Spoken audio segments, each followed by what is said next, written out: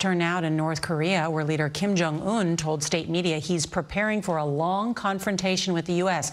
after launching North Korea's largest ever intercontinental ballistic missile today. The missile test drew international condemnation, and experts believe North Korea is capable of hitting the east coast of the United States. CBS's David Martin has more from the Pentagon.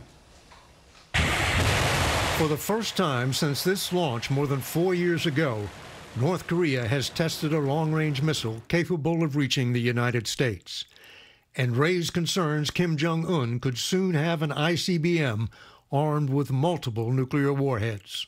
The commander of American Air Defenses told Congress the day may be coming when he can no longer shoot down incoming North Korean missiles. I'm comfortable with where we are today. Going forward, I do believe that they could exceed my capacity and capabilities. South Korea responded with missile tests of its own, and President Biden interrupted his NATO summit to confer with Japan's prime minister about the launch.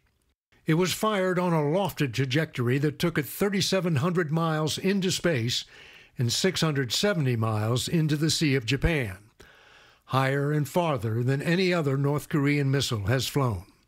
Jeffrey Lewis of the Middlebury Institute explains what would happen if it were fired on a normal trajectory. This missile would have traveled 12,000 kilometers, which is more than enough to get from Pyongyang to D.C. The U.S. has invested billions of dollars in a missile defense system that can defend against North Korean missiles, but not against missiles that can carry multiple warheads. What that gives North Korea is the ability to overwhelm U.S. missile defenses.